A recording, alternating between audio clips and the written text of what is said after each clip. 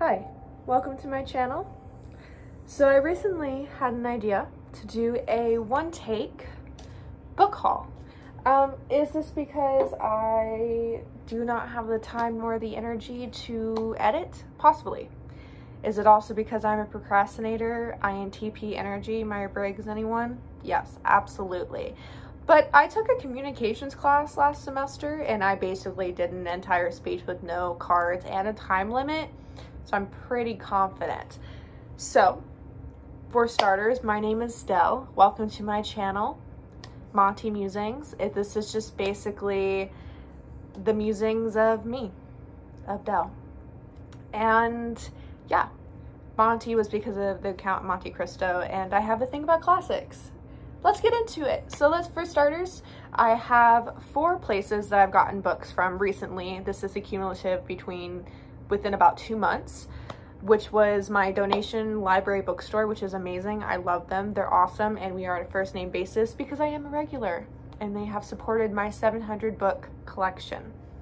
Then thrift book / eBay, because I can't remember which one came from which, but I use both of them for getting used books. Then Barnes & Noble, then the dollar store. Interesting, but we're just gonna get right into it. We're going to enjoy some time together. So let's get started. First, with the largest pile, which is the donation bookstore, because their prices are extremely cheap and I have no self-control, where you have the Texas Connection. Off to a great start. I cannot speak today. The Texas Connection, which is about JFK. It is a New York Times bestseller and is the only JFK assassination book that answers the most crucial question of all: who benefited the most?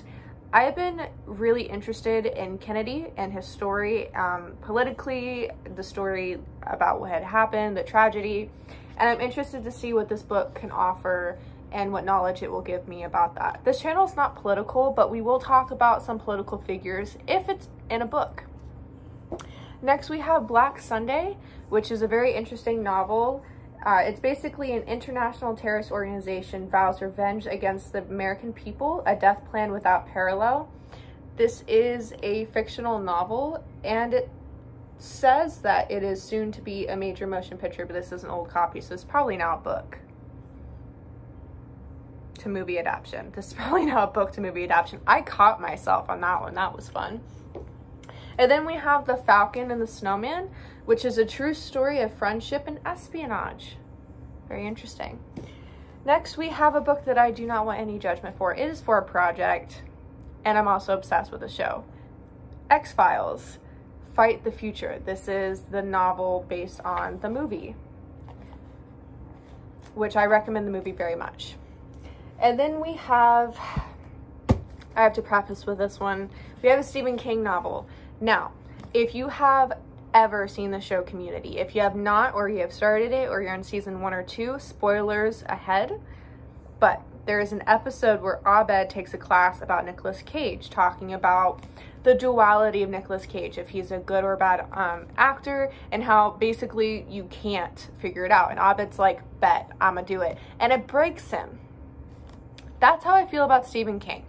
Stephen King is the type of author that I don't know if he's good or if he's bad. He just is Stephen King. He is the Nicolas Cage of horror and novels. He has great novels later, Joyland, Misery, The Shining. He has problematic books, books that were just really bad, Carrie, Colorado Kid in my opinion.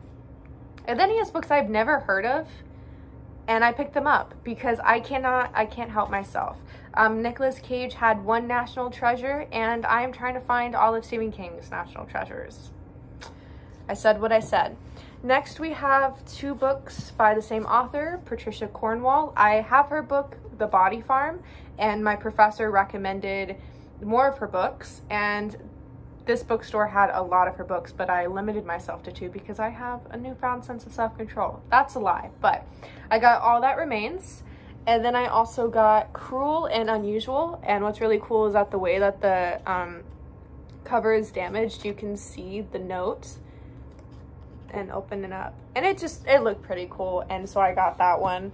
And then we have Anne Rice writing as Anne Rampling for Belinda. I have not yet read The Interview with the Vampire, but I keep buying Anne Rice books because I feel like when the time is right, her and I are really going to become best friends. I said what I said. Then we have 2 random paperbacks that just really spoke to my soul. The Curse of the Undead. This is basically just tales of the undead by distinguished authors, which includes Edgar Allan Poe, Bram Stoker, and some others. And this is basically just a collection of showing readers how vampires are portrayed and like similarities and differences.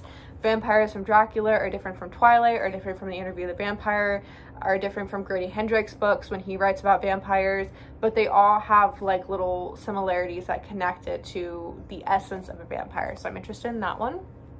And then Ghost Stories from the American South. A quick review of these stories in here. There are 100 tales of horror, but it includes stories of the ghost who hated smoking and the gravestone that wouldn't stand up, mood. The ghost who goosed women, that could have multiple implications. The haunted oak that bore the image of a boy hung during the Civil War. Okay. The campus spirit who returns to haunt homecoming every weekend, every year. Homecoming weekend every year.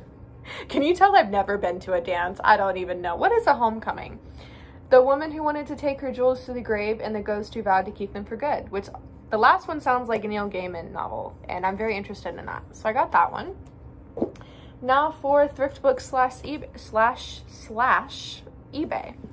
Be More Chill by Ned Vizzini. He wrote the book. It's kind of a funny story, which I read this year. I read this month, and I absolutely loved it. And I'm interested in more of his novels. And Be More Chill was turned into a musical, and I got the Broadway edition, which has like the original cast and pictures from it, and then also excerpts from the people who turned the book into a Broadway show.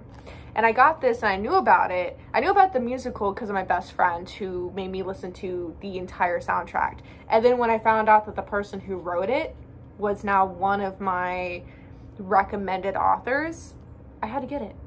And I did. The end of story. For all of my BuzzFeed Unsolved fans, Shane and Ryan, hi, how are you? Agatha Christie's first book.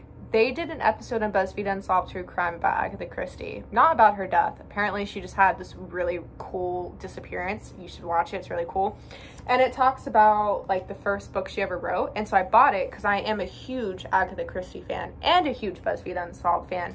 2 in 1. And this edition is just absolutely gorgeous. I love it.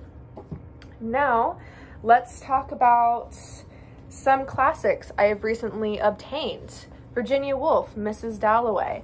I'm hoping I'm saying that right. The person who had this book annotated it so well that they even had extra notes kept in it. And I'm so happy they didn't take them out, or at least all of them out.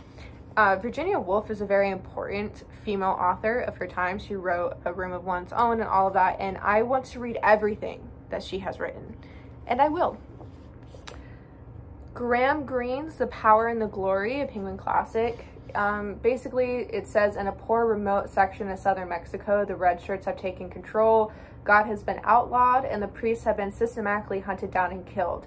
Those 2 sentences were the only reason I picked up this book, because that sounds super interesting. Charles Dickens' Hard Times. I lived through the pandemic. That was a hard time. But Charles Dickens probably lived through a lot more. And I'm very interested to see what this book is about. I am not going to read the back because I want to go into this blindly, because I want to read more of Dickens. And I know his books, Great Expectations, hoping that is one of them. But I don't want to know what they're about. I really want to go into it blindly. And then Bradbury, Classic Stories. I want to read a book by him that is not Fahrenheit 451. Although that is a 5 out of 5 and a very important classic, and I love it dearly. Bradbury has a lot of books that range from very different genres, and I want to know more about him. And then I finally found a copy of Don Quixote, and this is a really cool copy with a beautiful broken spine. This is a massive novel, and I say massive because it also has small print, and I am going to break my fear of large novels. Not this month, not next month, not within the next couple of weeks, which is a month, not this year. 2022, that's your resolution. Break your fear of large novels, starting with this one and maybe Moby Dick, and then Les Mis. And then let's go into Barnes & Noble. So I got the Mammoth book of Jack the Ripper stories, which is just basically fictional stories and accounts, but it's mainly just conspiracy theories of Jack the Ripper, which I'm very interested in him as a person because he's like the most notorious unsolved case ever. And a lot of people think that it was solved, but it wasn't confirmed. And I love that about that. Midnight in the Garden of Good and Evil. This takes place in the cemetery in Savannah, Georgia. This is just accounts of people, of residents, people who worked here, people who have had encounters. I have been here. I don't know if I was here when the statue was still up because I know they had to remove the statue due to beliefs and all of that. I would look into that more, but I found that really interesting. I found this near the true crime section, so I'm hoping this has some stories about paranormal activity and maybe even crime. So fun fact. My most anticipated novel of this year, The Final Girl Support Group by Grady Hendrix. I love how I had to look at the title, even though this is one of my favorite books. Going to be one of my favorite books. I love Grady Hendrix so much. I have read 2 of his novels. I'm on to my 3rd, which is We Sold Our Souls. This book I am reading this month. I'm reading practically any novel I can of his because I love him so much, and I highly recommend him. He has books for every type of horror that you can think of. Vampires, exorcisms, one that takes place in an IKEA knockoff store, which is really good, and more. So yeah. And then for the dollar store, I am going to rush through these because I don't want to know anything about them. I have this theory, this research question of if books at the dollar store are trash or just there by coincidence or both, because I got the book Dunkirk at a dollar store and I loved it. So sometimes it's a hit or miss. So starting with Sirens, a novel, which they clearly indicated. I'm guessing this is a thriller novel, maybe about murder, who knows. Carl Ove's Autumn, which just sounds lovely, looks lovely, and makes me feel like there's more to it that meets the eye. August Town by Kai Miller. What really got me for this one was it's the story of women haunted by women and of the dangers of both keeping secrets and saying too much, which was written by Marlon James. A Brief History of 7 Killings was his book that he wrote. That excerpt alone was enough for me to be like, I don't know what it's about, but I'm here for the ride. Then The Strange Case of Fascinations of Noah Hypnotic. The cover, the obsession with David Bowie, and this one little paragraph that says, it's a stunning surrealist portrait. It's a story about all the ways we hurt our friends without knowing it and all the ways they stick around to save us. Say less. And I did. And I said yes to the dress. Atlas Alone, beautiful cover by Emma Newman, who won an award. So I'm very excited. I believe this is sci-fi and I'm very excited for it. I haven't read a good sci-fi novel in a while. The Afterlives, the cover is beautiful. It seems very weird and very interesting, and I'm here for it. The Italian Teacher, beautiful cover, maybe beautiful story. Who knows? I know that it says on the back it's a USA Today's Best Book of the Year, and it's a masterful novel about the son of a great painter striving to create his own legacy.